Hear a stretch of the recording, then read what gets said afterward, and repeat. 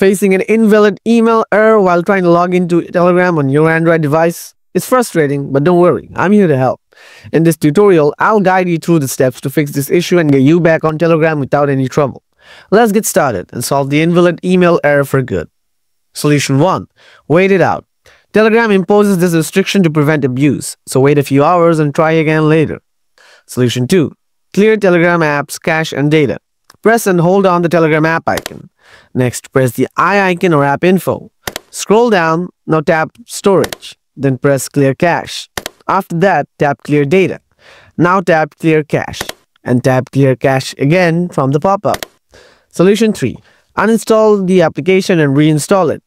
Press and hold on the Telegram app icon. Then tap on uninstall. Now tap OK to confirm the pop-up. After that, go to Play Store. Then download and install Telegram app again. Here's how you can fix the invalid email error on your phone. If this video helped you, don't forget to hit the like button. If you have any questions, leave them in the comments and I'll get back to you soon. Thanks for watching and I'll see you in the next one.